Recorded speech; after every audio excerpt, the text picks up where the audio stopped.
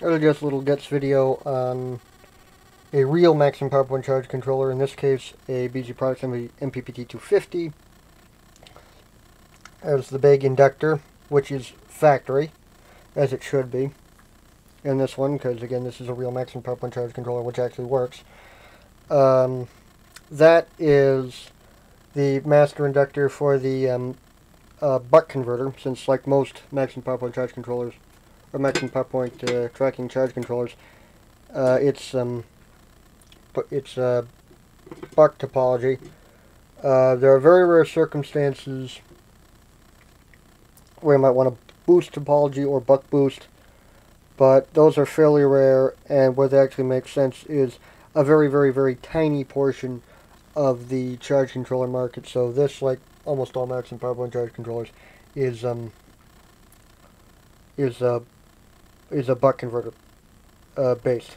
I have heard of solar converters. They do make a 10 ampere boost converter, but that's intended for charging a 36 volt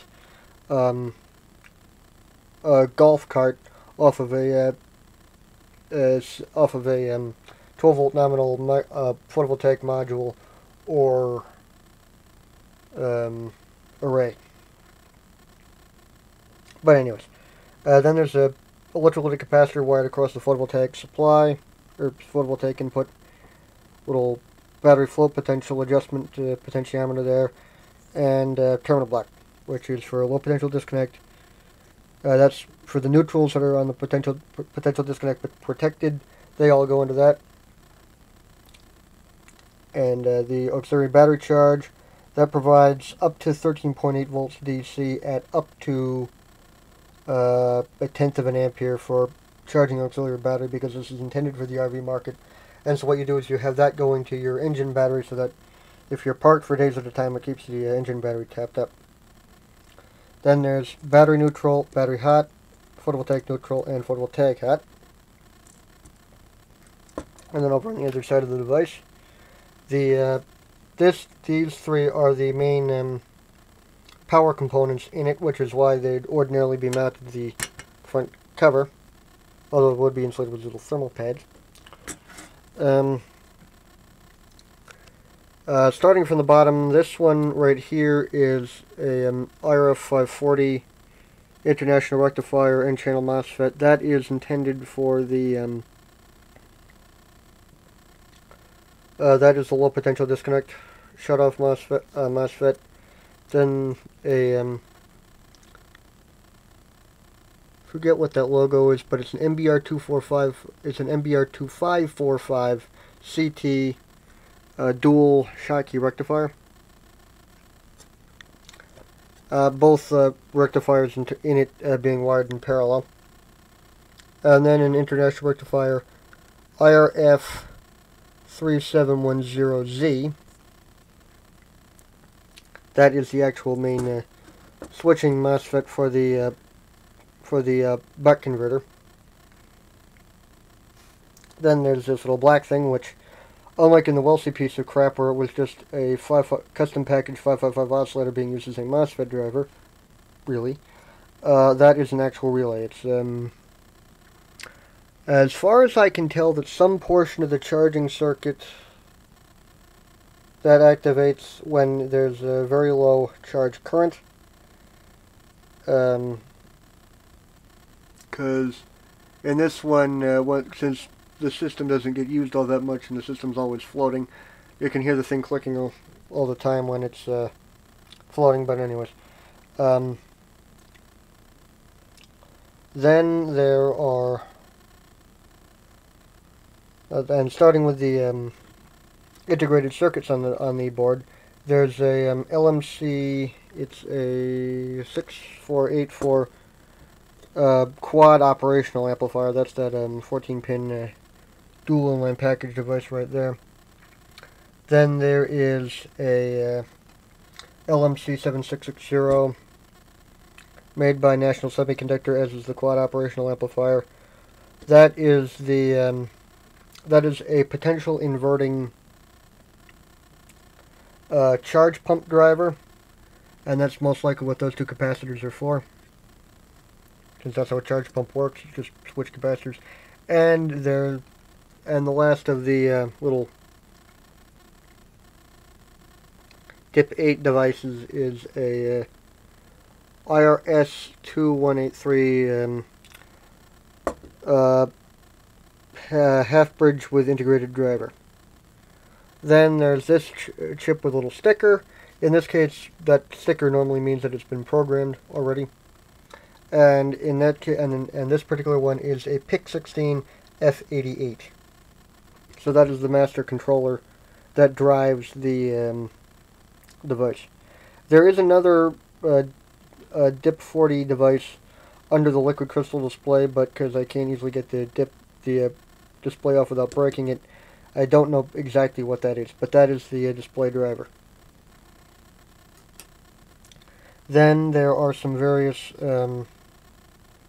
trimmers and stuff for stuff that's for factory calibration, and pair of indicator LEDs, the float and low potential disconnect on, which means that the loads protected by it are on. That's the two LEDs there.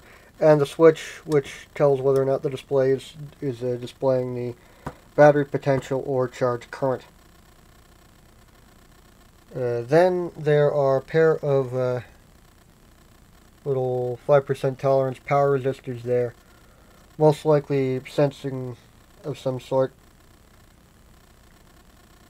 And this little black thing, which is the which is a metal oxide varistor for surge control, although judging by the size, wouldn't expect it to do much, but for the stuff that I have, I've already got much more substantial surge control like these, which are capacitors and avalanche diodes. These are primarily intended though for shunting an electromagnetic pulse, although I don't know how effective that would be, but that's stuff that I'll probably cover in another video. And anyways, and plus if it's lightning, I have disconnect switches here with the specific purpose of disconnecting the array so that the system's entirely isolated from stuff outside in the event of a thunderstorm. But then again, that's just proper design practice. Then there's not much to it aside from a bunch of other miscellaneous passives and whatnot. And then this cord, which is for a current sensor, all sealed up in some shrink tubing. Don't know precisely what it is, but from the feel, it probably just a thermistor in there, which is one of the things that the operational amplifier covers. Probably one of the other ones is the sensing for the current, because this one, I don't see any Hall effect devices, so that's most likely just for current sensing. That could be what that wire is for, is that's just simply the shunt resistor, because it is 16 gauge, which is a bit lower than what you'd expect. It was a bit smaller than what you'd expect for the rated current of 25 amperes, but I don't know, I didn't design it. Problem is that also the Hall effect stuff at the scale of what this is, like anything under 50 amperes, they only make them in surface mounts. So Allegro Microsystems, if one of your engineers is watching this, or one of your guys in charge of your device production, there's a whole lot of people out there who would really like it if your ACS12/ACS712/ACS713 were made in DIP 8 packaging. So, but anyways, that's what little annoyance over the stupid fad of a surface mount. Because if you ever had to work on stuff like this, which is all through a hole, is a lot easier. Because having had to solder SOIC8 package devices without the proper equipment is not fun, and I've known guys who've had to solder SOT23s, which is even more not fun because those are even more tiny. So yeah.